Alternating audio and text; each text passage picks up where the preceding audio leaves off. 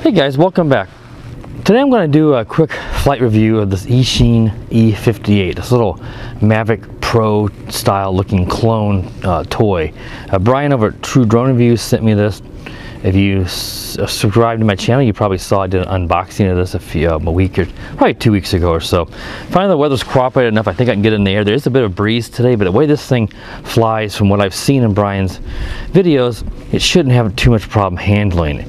Now, I've not flown it myself at all, and typically I do fly stuff ahead of time, but Brian's gone over all this several times. He's flown this, and he just wanted to see what I thought about it, so I'm going to just go ahead and get it up in the air. Like I said, I covered a lot of the basics in the unboxing, but I don't exactly have a flight time and stuff like I typically do. Now here it is bound up, the controller and the app. Now it looks like there's some lag on that Wi-Fi FPV, which is pretty common. I don't know how well this is going to show up in the camera.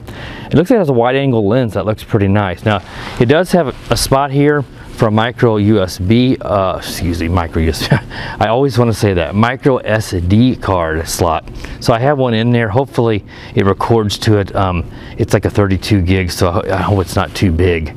I'm going to go ahead and record that footage here to the card. That rear red light will flash when it's recording. You get your white lights in the front, just like the Mavic Pro looks. You can tilt this camera if you want to. I'm going to leave it all the way up. You want to initiate the recording. I believe it's the rear, or the front top button here. There's a recording, and that will make it flash if you're using a micro SD card. Well, I want to say USB again. If you use the app, this light doesn't flash. I think you're just going to record the FPV feed. This will eliminate any kind of drop frames. You know, so even though it's going to be laggy, if you use the SD card, you're going to get the raw footage right off the camera. There shouldn't be any drop frames, so it should, you know, be a better footage and better quality. You don't ever want to record the FPV feed on your phone unless you absolutely have to. So that covers all that. I'm going to go ahead and set it on the ground here, and I'm going to start recording. Hopefully we'll be able to see. I'm trying to put it in the shadow here. I got the red light there. I'm going to go ahead and press the top left button. Now that just took a picture. A quick one just takes a photo. So you want to do a long press, and now it continually is blinking. So we should be set to go ahead and take off. I'm not going to even worry about the app now because I'm using the micro SD card. I'll just kind of comment on the lagginess and stuff. Like I said, I don't fly these. These are gimmicky to flying by a Wi-Fi FPV. There's just too much lag. So let's go ahead and take it up. Really nice and quiet. There's a yaw. Boy, this is really, really nice. I can tell just from Brian's videos I could tell, but I'm really already impressed just a few seconds in. Let's see. I think the top one here is your rates. There's your middle rate, and there's the highest rate. Looks to me like that's the lowest rate. That the yaw is the same, but I imagine the pitch is going to increase quite a bit. So there's the middle rate, and there's the highest rate. I can tell the pitch increases. It'd be kind of nice if the yaw was proportional as well, but you know, that's not that. I mean, it's usually it does, but to me that's not a huge deal. As nice as this flies, the yaw is not too crazy fast on the highest rate or too slow on the lowest. But if you're a beginner, it's nice at times to have that, you know, if you're a beginner, to have the slower yaw. At least my phone's even gone to sleep. I don't know if it just doesn't think it's doing anything with that app open. It doesn't really matter though, because I'm not recording the screen and I'm not really using the app. I'm just recording. I'm going to back it up here. I can see that red light still flashing. So we should have some footage here in the review. And I think the camera on this is pretty decent. And the wide angle lens actually is better if you want to try to fly this by FPV, because you get much better field of view. Wow, this flies really nice. It's sporty. Like I said, it's probably a 5 to 10 mile per hour breeze at times, and it's having no issues. This is super. Really want to thank Brian again for sending this to me. I know he liked this. He's had it for a while, and I know he did at least 2 videos with it. One of them was within the last month. He took this one up for another flight. Let's see if we can do flips. The flips is going to be the rear right button. I don't like these multiple bumper ones because sometimes it gets confusing. You can't remember which one you got to press. Let's see if it'll flip. There it flips. I don't think it'll flip forward or back. It just does right and left. There's right, there's left. Let's try forward now. back, no. So you can only do side rolls. Some of the quadcopters do that. Just depends on the design of the quad. Those white lights do help with orientation. But some of the glare today is certainly causing me some issues. I believe the gyro calibration was like both sticks down to the right, which is pretty common.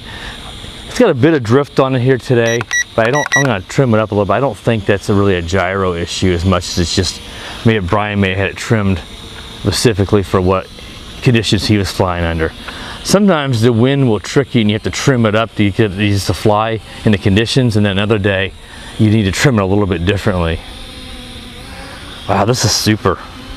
Yeah, my phone's asleep. It may still be, the FPV app may still be open, but it doesn't matter. We're just getting the footage. This is a line of sight flyer for me. There's a pretty good breeze here right to left. Boy, it's, wow, that is nice.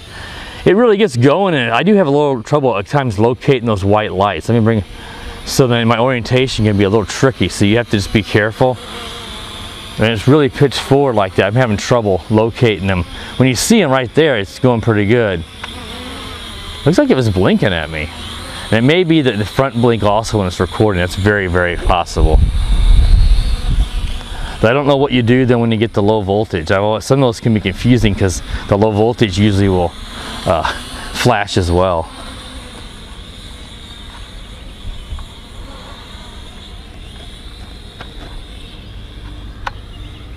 So hope I don't.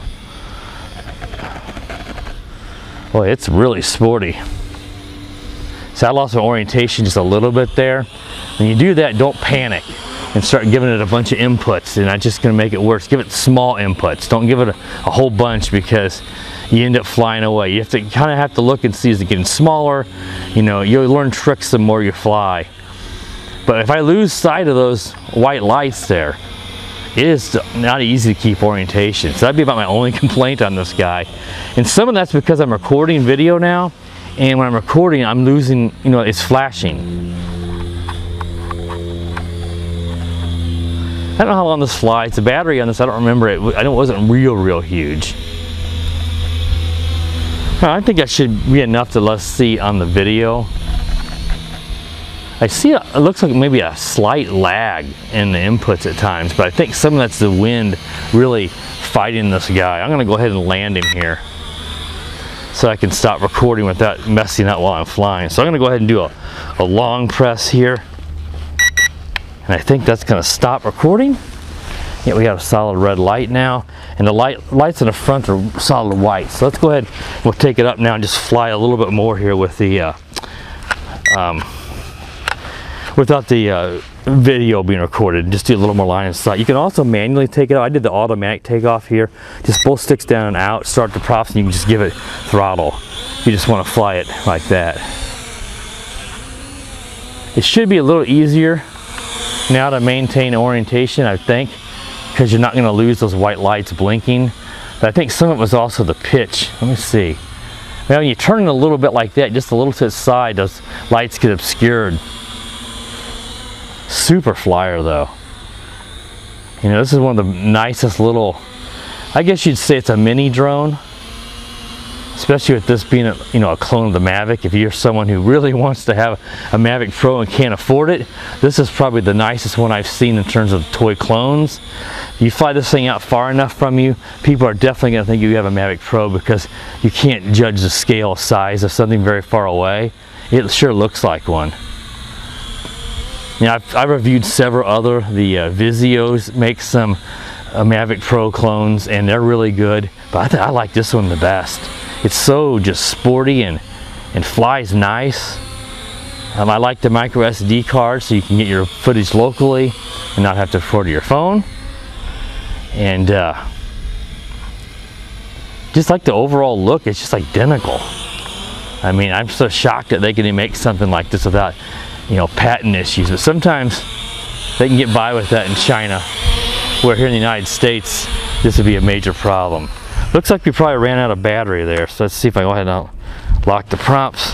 I think that was a low voltage. It should have came down and landed itself. That was quite a bit of flight time though. I don't know what we got between the two. that had to have been well over 5 minutes.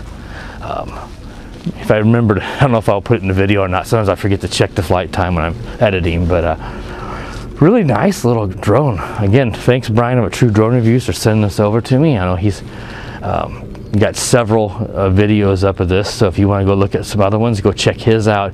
Just if I don't remember to put it in the links, just in the description I should say, just search for True Drone Reviews. There's nobody else with a name like his, you'll find him. So alright guys, that should wrap it up. I hope you guys enjoyed the flight, and I think you'll like this little drone. Eachine is a Banggood brand. That's who owns that brand, so this would be available from Banggood. I don't think you can get it from the other Chinese vendors, unless there's another company that makes it. As far as I know, it's just Banggood. You can probably, in the United States, there's a good chance you can find this on Amazon, though I'm not for sure. A lot of Eachine stuff is sold on Amazon. You probably also can find it on eBay. I don't know what it costs. If I could find it, I'll include a purchase link in the description in case you guys are interested, because this is fantastic. Just super little Mavic Pro clone. Alright guys, that should wrap up this review. Please do subscribe. You know, I appreciate the subscriptions. We've just hit 1 million channel views, and I know that's nothing for some of the channels that get those for every video they upload, but for me that's huge, and I really want to thank you guys for that. We're also around 3,500 subscribers, so that's great for what I'm doing. Be sure to click that bell so you know whenever I do upload a new video, so you're notified. As always guys, have a great day. The power of the dark side.